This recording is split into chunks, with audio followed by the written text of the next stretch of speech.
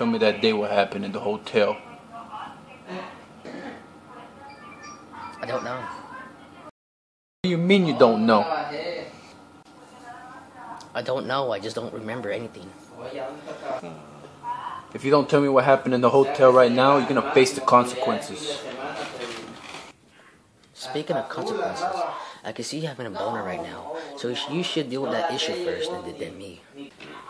Why are you looking at my boner, huh? Back to our investigation now. What happened that night you were at the hotel? Oh, you know way better that I can't tell you that. That would be too easy to give away. What happened that night? Well, you'll face the consequences in jail.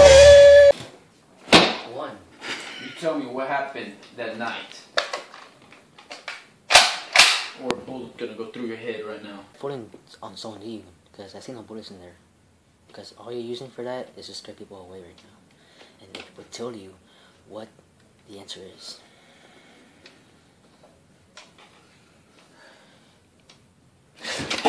No!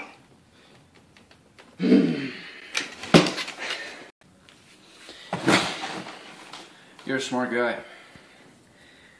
I gotta try harder and bring the big guy out of here. You know what you're doing, sir? You're getting yourself fired by abusing people by doing that. You know that, right? It's a little voice. Just to let you know, that's my job. Alright? Does the job involves of you killing someone? I didn't kill anybody. Who's the big guy? Big guy! Oh, it's your sidekick monkey, Crazy George.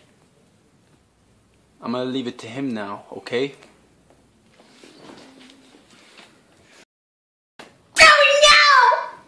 Ooh, I like that.